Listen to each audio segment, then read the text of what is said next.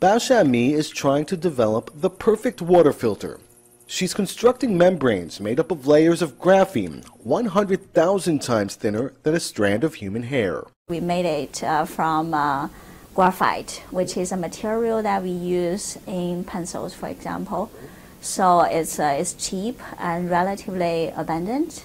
So we can use that, and the process that we use to make from the graphite to the graphene oxide is actually quite scalable. By scalable, Mi means that these membranes could potentially be adapted to filter water from a household faucet, as well as large systems used to treat wastewater on an industrial scale.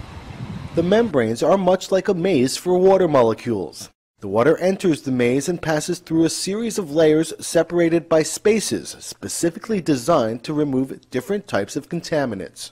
In order to kind of get remove different targeted molecules, the most direct way of thinking about it is to control the spacing that we have between the layers. Another advantage to these graphene oxide filters is the rate at which water can pass through them, which Mi says is up to 5 magnitudes higher than conventional filters thanks to the unique properties of the carbon-based membranes.